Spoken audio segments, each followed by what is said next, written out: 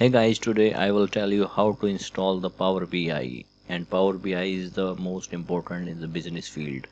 And today I will tell you how to install the Power BI and how to use the Power BI and how to use the interface of the Power BI.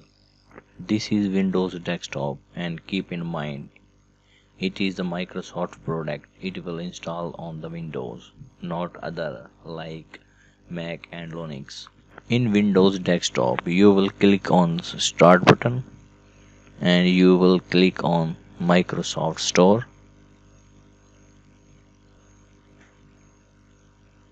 and in search bar you will write Power BI.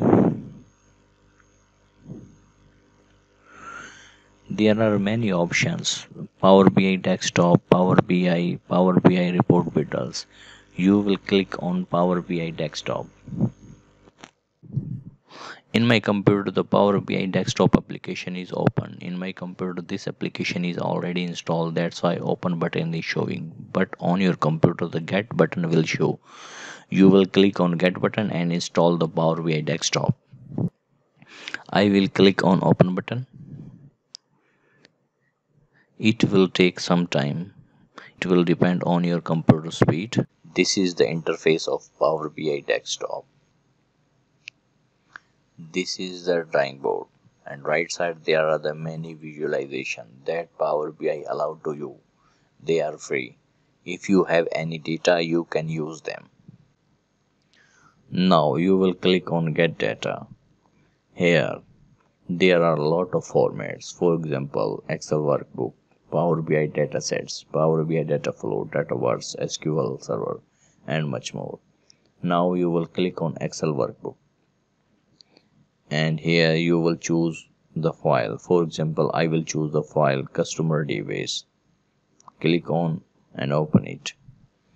Now this time there is no item selected for preview.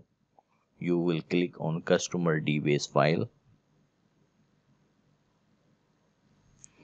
and preview of this file will appear. You can see your file. That is the file that you want to open. Now you will click on load. For example, you want to draw the graph between the two variables. First of all, you will select the visualization. For example, I will select the first visualization from the visualization bar, and some changes will appear on the drawing bar, and some option also will appear. For example, y-axis and x-axis. For example, I will draw the graph between the age and gender. First, I will put the y-axis on gender,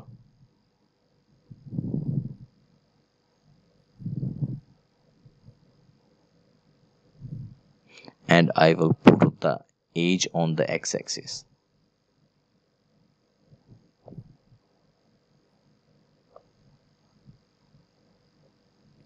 This is the graph between the age and gender. You can increase the size of this graph. Now you can clearly see the graph between the age and gender. Hopefully you will draw the graph. In next video I will tell you more feature of the Power BI desktop. Thank you for watching. Please like and subscribe my channel.